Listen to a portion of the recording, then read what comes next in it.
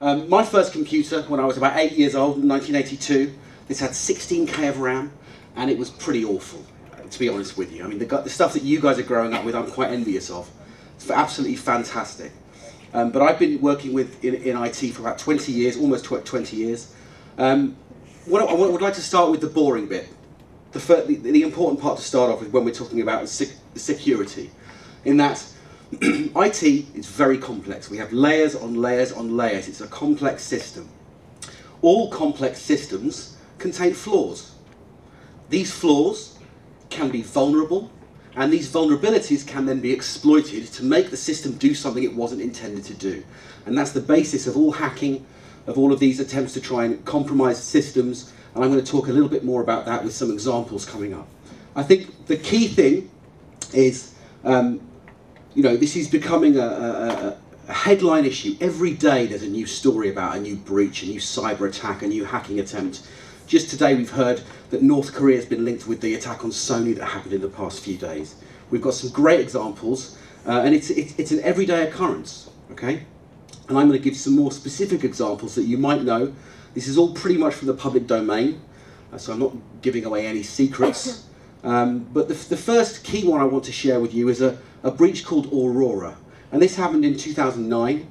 This was allegedly the PLA, the Chinese government, the Chinese army, attacking around 32 high-tech companies in the US, the aim of which was to steal intellectual property and to compromise their systems. Now, I used to work for a company that was targeted, and I remember the day that we all had to change our password and all of the security policies were changed overnight. And this was very successful. They used these really complex attacks with multiple stages to them, and the whole aim was to steal intellectual property.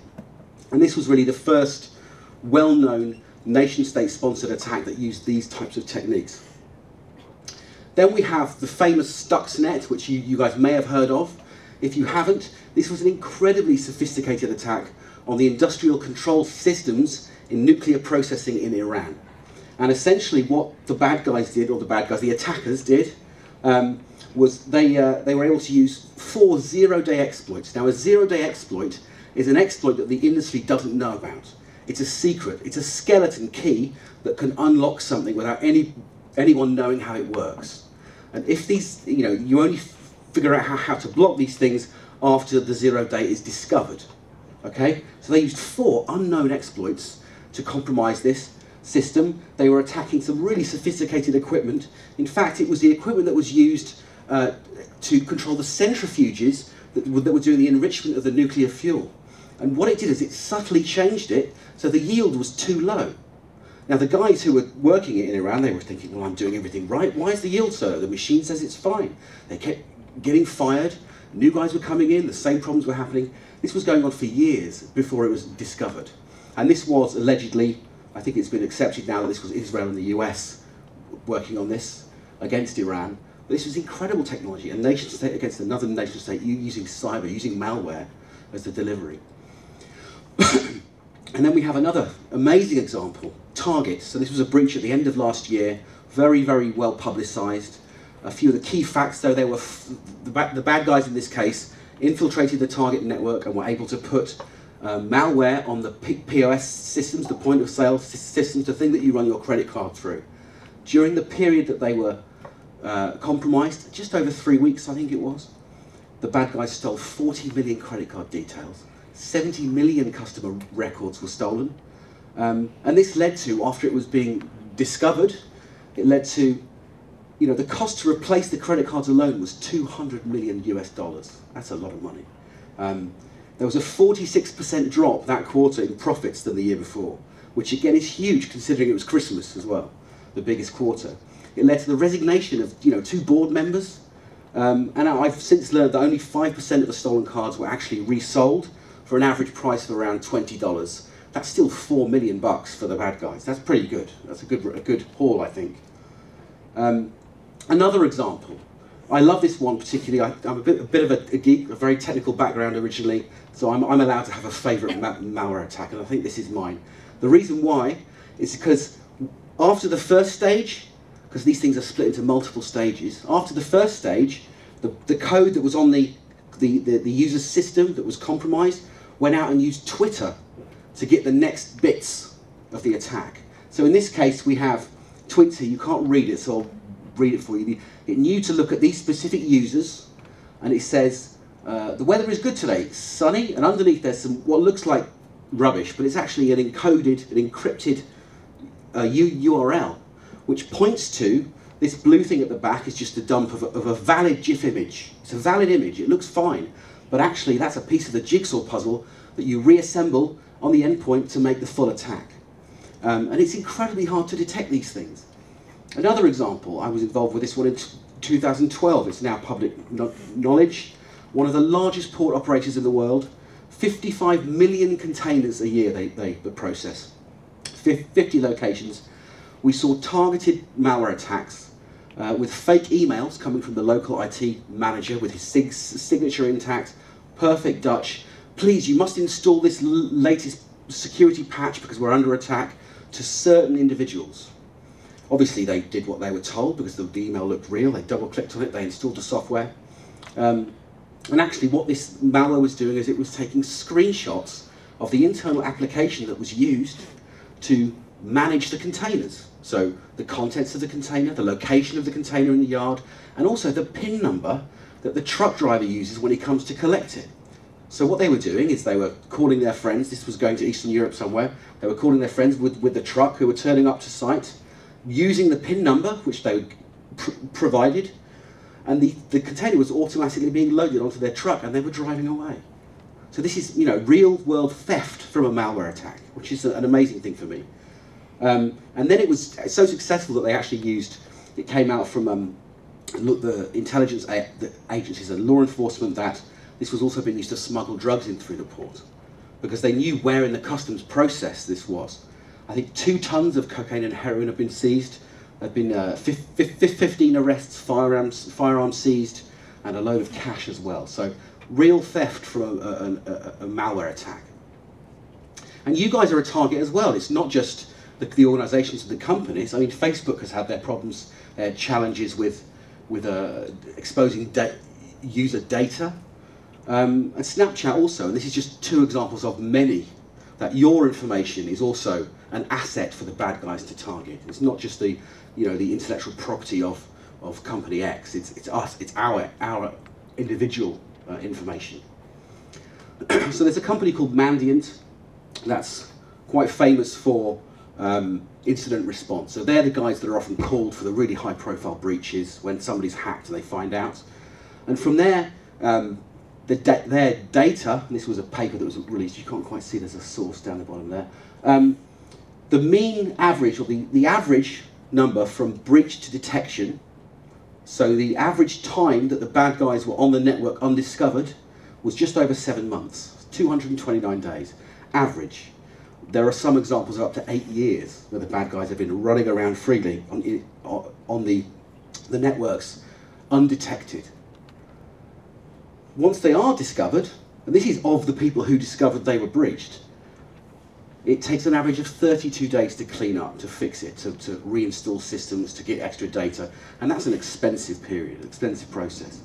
I think even more amazing than that is 2/3 of the companies found out that they were breached from an external source. That would be law enforcement, that would be intelligence agencies, tapping them on the shoulder and saying, guys, you've got to watch it over here, look here, over here, this is serious. And all of them had up-to-date security. They'd spent millions on antivirus and files and all this stuff because, you know, the legacy industry uses signatures. If we've seen it before, then we know it's bad, we can block it. It's hard for me to attack 1,000 companies because it'll be recognized, but it's easy for me to attack one company because I can use a targeted attack. And that's really key. So there was a report done by another company called the Maginot Line report, and this was, they interviewed 1,200 organisations, did investigations there, across the whole globe geographically, North America, Europe and so on, and across all industries, so chemical, financial, mining, and the rest. And they found 97% of the organisations were already compromised, already breached by the bad guys. The bad guys were already in. And 27% of those attacks were consistent with what we call APT, Advanced Persistent Threat, which is a targeted attack as part of a longer-term campaign against an industry or an organisation. Somebody wants what they have and will stop at nothing to get it. So this is pretty scary if you think about the consequences of this, the implications of this. Almost everybody is already compromised, and it depends on the motivation of the guys who are the bad guys to understand how bad that could be. If we go back a few slides and we see that the 229 days in Target, you saw the damage they caused. They were only in the network for about 3 weeks, less than 3 weeks. So it's incredible. I was lucky enough to go to the Black Hat conference in Las Vegas earlier in the year, and the keynote was given by a guy called Dan Gear, who's fantastic, and he used this quote, which I love, so I'm borrowing it. If we were to score cyber security the way we score soccer, the tally would be 462 to 456 20 minutes into the game. The offense is running away with it at the moment, and the defense is really useless. It can't keep up. It's failing. So the conclusion is, from all of this, from my experiences, you will be hacked. It's inevitable that you will be hacked. If somebody wants to, they can. So you have to assume that's occurred already. So what you have to do then is deal with the consequences of that. Absolutely key. So now we have to think about the world's imagined piece. What about the future? Given this such a dire situation at the moment, as like the picture I'm painting, the next big thing is the Internet of Everything. The Internet of Things, appliances, cars, wearables, medical equipment, you name it, it's going to be extremely cheap to add connectivity to it, and people will.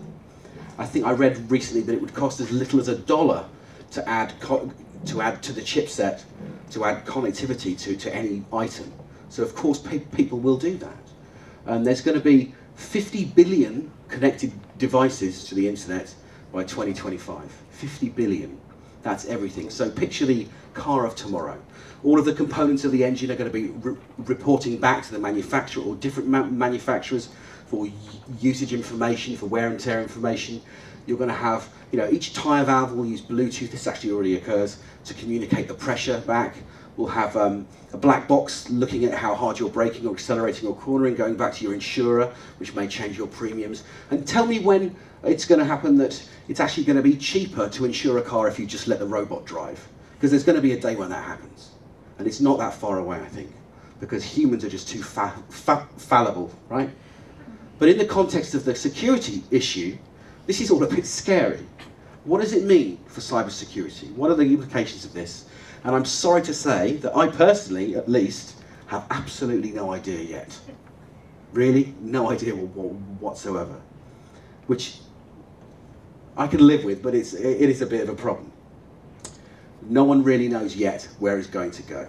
There are a few options. So I was doing some searching, and I found, this is the earliest thing from me I found on the internet.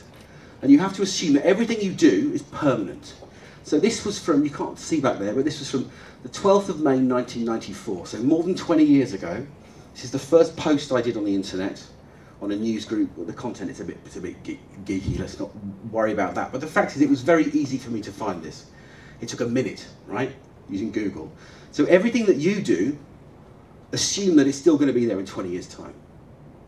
Do you really need to click post or send? You have to think very carefully. Don't use the same password for every site. It seems obvious, and you've heard that before, but please, really, it's important. Are you sure about the app that someone sent you the link to? Are you sure about the email or the link, the attachment? You really want to click on that? Honestly, are you sure? Just take a minute. I often do a lot of research into different groups online, and I have to be anonymous. So I have a number of alternate online identities that I use, which are separate from each other. And I don't see that, a reason why you wouldn't use that technique as well, just to try and insulate yourself a little bit as an individual. So finally, the selfie, right? We're going to talk a little bit about the selfie. We've all seen them, the selfie sticks and everything. I've been known to take a few of them myself, and there's another one there. So this year, 1 trillion photos will be uploaded online. 1 trillion, 1 million, 1,000 billion, that's a lot of photos. And everyone's doing it. More than 50% of phone users have admit they've done it. It's more prevalent in the young. But here's an interesting one. So in 2010, the NSA and GCHQ leaked some presentation materials that were talking about what they called the golden nugget. If they were tracking somebody, the perfect scenario was a target uploading a photo of themselves to social media, because all of the information they could glean from that as a state. The NSA collecting millions of faces and scanning the web and social media for the using facial recognition technology. So, in the future, the machine knows who we are through biometrical features, how we feel through image processing of the facial expression, your friends, your colleagues, your life patterns, of course, where we are and with who through geo-tracking, what we look like through what the room looks like that we're in through 3D imaging. It can then predict where we will be next and what we might do. And the key thing here is it can autonomously react, because it's a machine. We have the Internet of Things, we have machine-to-machine communication as the bulk of the data transfer on the Internet. This is going to happen. So there are lots of sci-fi scenarios that we've seen. I can't tell you which one is going to be, but there's a whole range of possibilities here. But the next time, being cautious, you have to think to yourself, okay, so what if it's not only your friends that see this photo, but a machine? And what if the machine could autonomously control another machine, like a drone, or something like that, something scary like that? What do you think it would do? And if the answer is nothing, then the only thing you have to worry about is that that machine is not controlled by your enemy. On that serious note, thank you very much.